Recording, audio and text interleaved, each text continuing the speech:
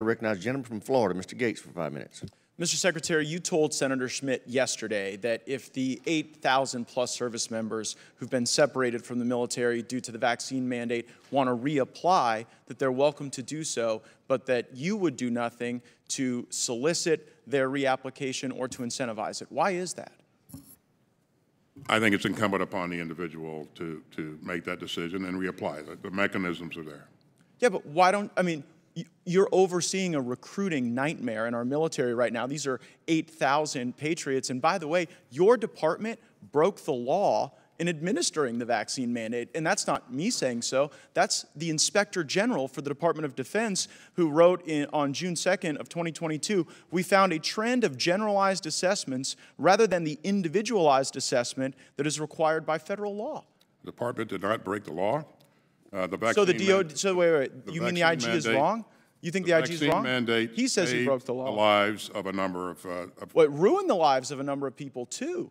And it ruined the lives of people who love our country and want to re-enlist. Let me ask you this question. If we direct you by force of law to re-engage and incentivize the re-enlistment of these folks with full back pay and rank, do you have the capability to follow that instruction? You put provisions in the law to enable those people those former service members to reapply in accordance with the service.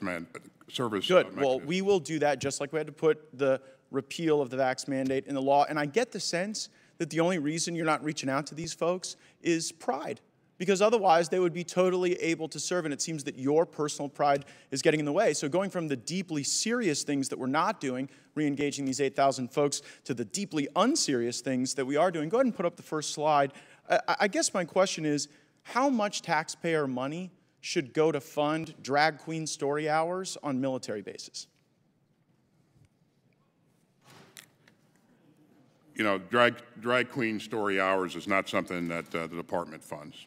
Well, wait a second. That's actually not what the record seems to suggest. You were going to fund one at Ramstein Air Force Base. That one got canceled, but that's DOD insignia. That's a drag queen story hour for children. Then also at Malmstrom Air Force Base outside of Great Falls, Montana, you had a drag queen story hour for kids. At the Joint Base Langley Eustis, you put on a drag queen story hour on a Saturday for the first ever kid-friendly diversity, equity, inclusion summer festival. And at Nellis Air Force Base, you had the Drag You Nellis on June 17th. Who funded these things, Mr. Secretary?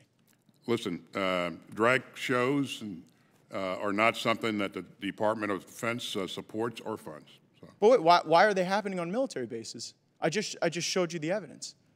Why are they happening?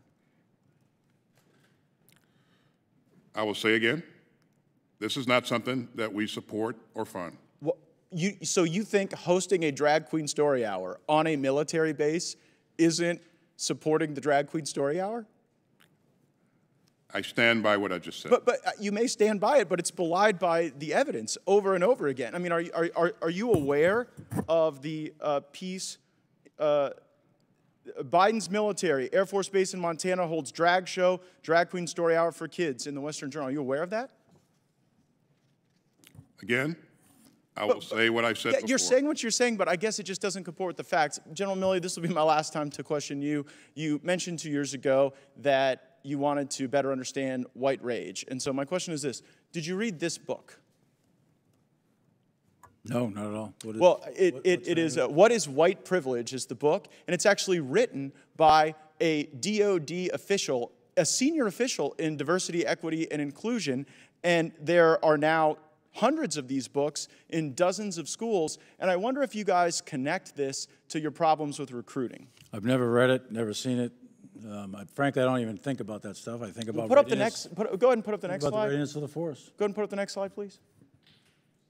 Okay, well, in the next slide, this is a tweet by one of your employees in charge of diversity, equity, and inclusion, and it's patently racist. They say that she had to give Karen the business, that she talks about caudacity, presumably of Caucasian people. So I guess, terrible. Why does the... well, why is that person you're not getting an argument from me. That's terrible. It's wrong. She shouldn't be doing that, period. Should she be fired? That's a DOD employee, not U.S. military uniform. Should they be fired, Secretary Austin? Again, as you heard in your subcommittee here, this incident was investigated, and And they're of course still employed. Mr. Chairman, I have a series of unanimous consent requests since my time has expired. Without objection, so ordered. First is Joint Base Langley Eustis holds drag show at Kid Friendly Festival. And the next is U.S. military defends drag show at largest training center as, quote, essential to morale. And the next is Nellis Air Force Base hosts first ever drag queen show, essential to morale and readiness. That's a Breitbart piece. And finally, Ramstein cancels library's drag queen story time for Pride Month following criticism. Without objection, so ordered. Gentleman's time's expired. Can I get copies of those? Because I'd like to take a look at those myself, actually. Take a look and find out what actually is going on there. Because that's the first I'm hearing about that kind of stuff. I don't read those news stories. I don't know what you're talking about. I'd like to take a look at those because I don't agree with those. Well, they're now in the those official things record. Shouldn't be happening. Period. Thank you. Thank you for that admission. Great. I would like to point out, Chairman, that our students in Dodea schools scored the highest on, the 8th graders and 4th graders scored the highest in math and reading in the country. So I want to thank all of our Dodea professionals who made that possible, and I encourage them to keep it up. I hope you're not thanking that one. Yeah. Gentleman's time's expired.